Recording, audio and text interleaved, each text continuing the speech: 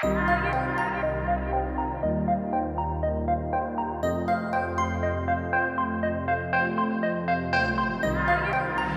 Traveler TV Themenvorschau. Heute am 14.07.2073, am Tag der Französischen Revolution, haben wir wieder für euch eine Folge frisch gepresst. Die Themen, die bis jetzt feststehen, sind: Die Lufthansa-Kurzstrecken sollen gestärkt werden oder auch nicht.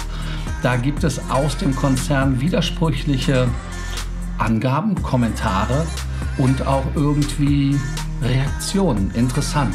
Da gab es wohl anscheinend auf Twitter lustige Reaktionen, als man sagte, man wollte mehr Kurzstrecken machen.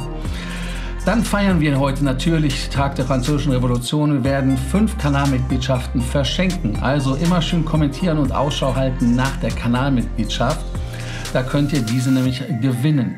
Wir mussten dafür extra eine neue Kategorie kreieren, weil YouTube da sagt, man darf nicht aussuchen, welche man sponsern möchte.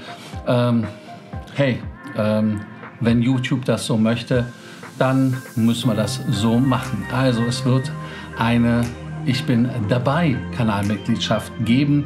Die wird jetzt dauerhaft eingeführt und die könnt ihr dann für einen Monat gewinnen. Länger geht leider auch nicht.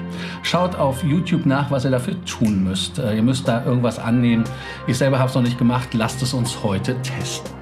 Weiter haben wir Themen mit den Klimaprotesten, wo wir einfach sagen müssen, die Sicherheit am Flughäfen, da gibt es den War on Water, Cola-Dosen, 1 Liter und so weiter, dürfen gar nicht mitgenommen werden. Stellen wir uns einfach vor, wenn die Kollegen gestern anstatt Fahrräder mal ein bisschen Sprengstoff mitgenommen hätten, das wäre auch lustig geworden, in Anführungsstrichen. Was sind die Top-Items, die in Hotels gestohlen werden? Delta Airlines sieht Passagierzahlen im Aufschwung, auch nach den Sommerferien. 6. Juli, war ja gar nicht gestern, war der Tag mit den meisten kommerziellen Passagierflügen in der Luft. Ja, der ganze Tag, also das gab es vorher nie. 134.386 Stück. Deal so ein Deal. Lufthansa First Class Amsterdam nach Bogotá, 2.949 €.